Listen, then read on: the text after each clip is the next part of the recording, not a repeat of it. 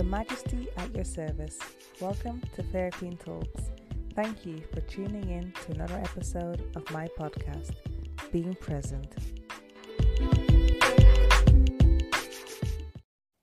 It's lovely that you have joined because today I want to talk about being present in a moment. And as you're listening today, I want you to focus on your breathing, your surroundings, and wherever you find yourself physically and mentally. So how are you doing at this moment? How are you feeling inside? What motivated you or led you to take the time to learn more about being present? I really appreciate the time you're taking of your day to use this podcast to tap into your greatness.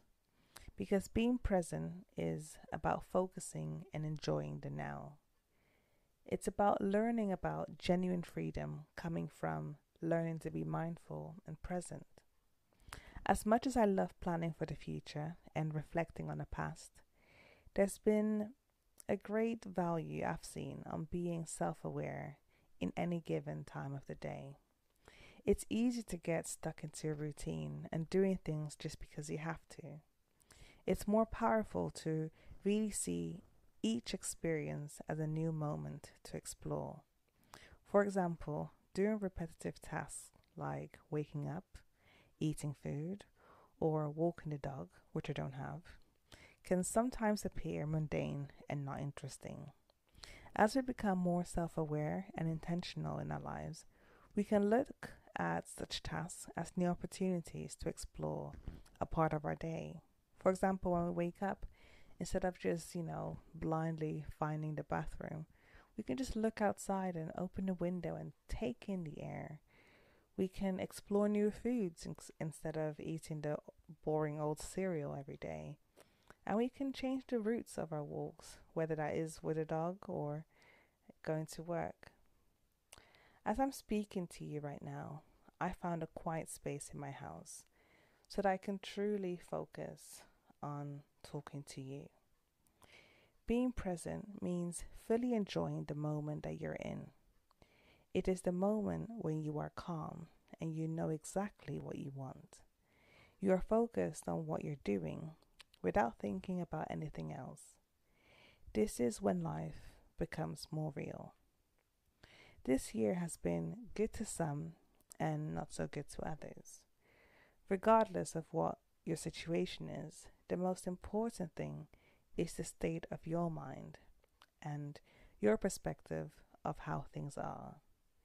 So as you are more present in your life, you'll realize what those things will be for you. Your state of mind could be in a good space or it could be in a bad space. Being present will allow you to realize where you're at so you know what you should work towards. According to Professor E.O. Winter, in an article on Psychology Today, he explained that our intelligent cognition simply denies the existence of living for the moment, because our mind views time as a continuous and linear process. And because it's continuous, any millisecond before the present moment is already past, and any millisecond later is already a future. Therefore, living in the moment or being present is not as such living for the millisecond. Rather, it's about actively participating in the tasks or conversations you're in. Have you ever been on a date with someone and they were on their phone the whole day? I hope not. But if a person was like that and was on their phone during the whole date, it would mean that they're not present and their importance or what they will focus on is their phone, so not you. That could make anyone feel rejected or not wanted, especially on a date, which is not a good space. So now you can imagine that situation. Ask yourself, have I ever not been present whilst I'm at work or spending time with a loved one? What am I communicating to others with my behavior and actions when I'm not present? It's so much easier to look at others for not being present, and so much harder to holding ourselves accountable for not being present. It's okay if you've not been present in previous moments in your life.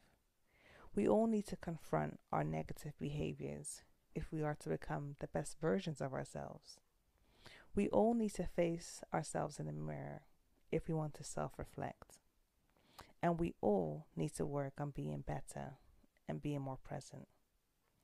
As I speak to you right now, I am fully engaged in thought and have you in mind.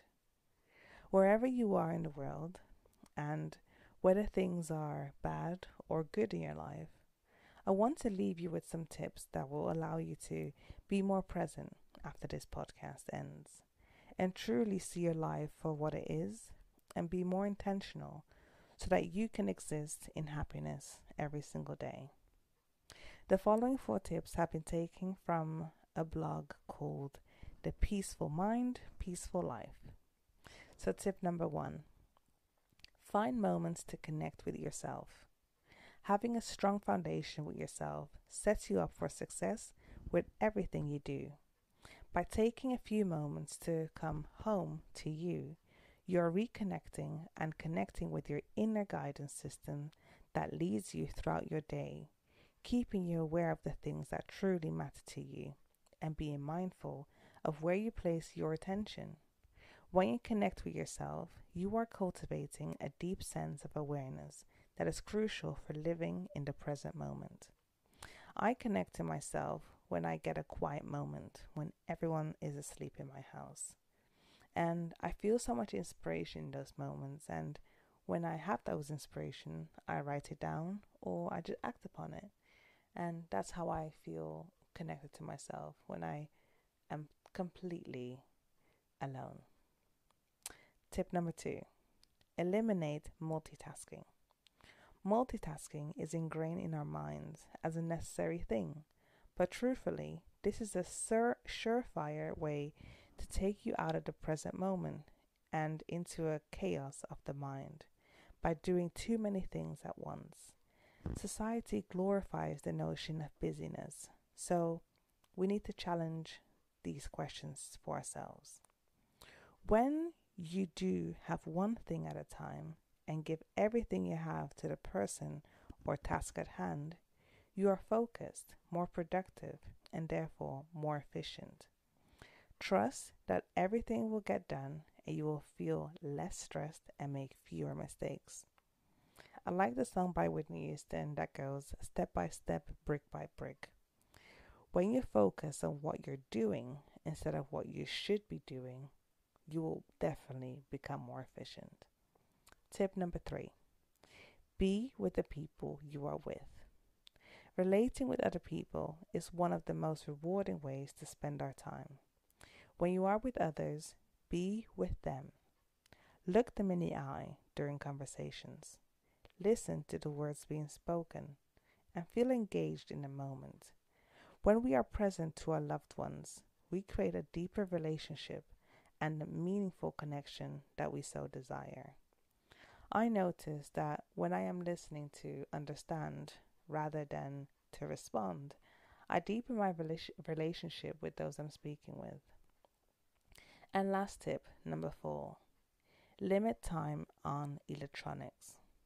Now, I know you're listening to this podcast, which counts as electronics, but I promise you that I do my best to keep my podcast short enough to not steal away too much time from you, but long enough to get my points across and give you true value.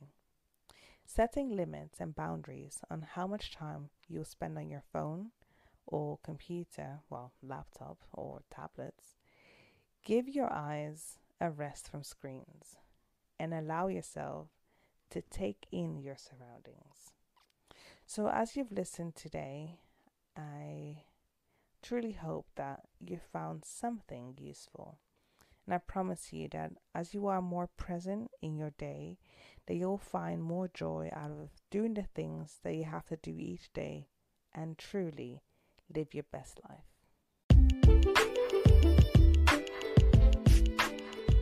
At the end end of each episode, I address the queendom. Being present is about actively participating in your lived experience as it's happening. Connect to yourself. Focus on the task at hand. Be with the people you are with. Limit your time on electronics. Thank you so much for listening to Fair Queen Talks. See you next time.